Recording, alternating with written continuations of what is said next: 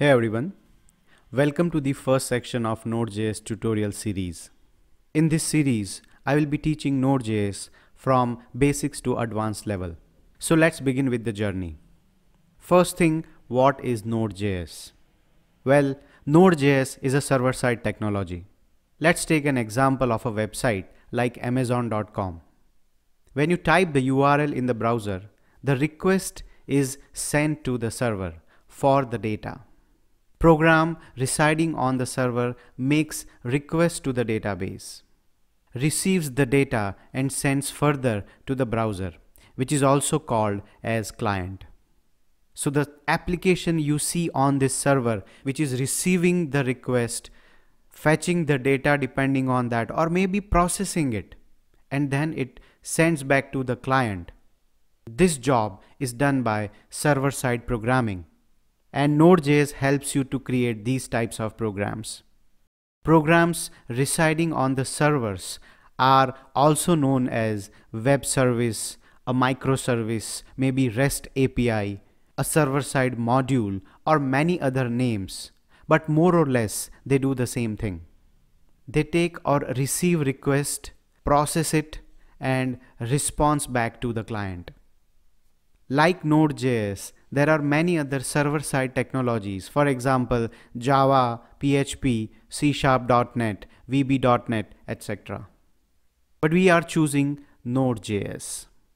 Every technology has pros and cons, but that we learn as we go deeper in the series, and I assure you that you will be more clear with all these terminologies. But for now, you can just keep these words in your mind. So to begin Node.js, we first need to install it. So how do we install Node.js? It's really very easy to install Node.js. You go on the official site nodejs.org. Click on the LTS version. This may vary depending on the time, but at the time of recording, it is 12.16.1. So I click here. It's going to ask me. I save it wherever I want to. So this is the executable file. Now I double click on it and the installation is started.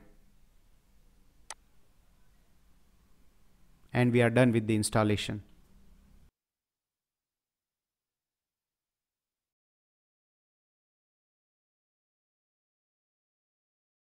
So once you have installed the Node.js, the next thing is we need to check whether it is installed properly or not. And for that, what we can do, we can go to the command prompt. Of course, Node also has its own prompt now, but we will go to the command prompt and we'll type node-v. This will display us that which version is installed. And if it displays the version, that means it is installed properly. Let's talk about the IDE now. Well, IDE is Integrated Development Environment, or in simple words, the editor which we are going to use to write the Node.js coding. You can certainly go with Atom, WebStorm, Sublime, or VS Code. I am going to use VS Code for this tutorial series as it is a lightweight and quite user-friendly. But that is just a choice of individuals. You can download VS Code from this site or any IDE of your choice and install before we proceed to the next sections.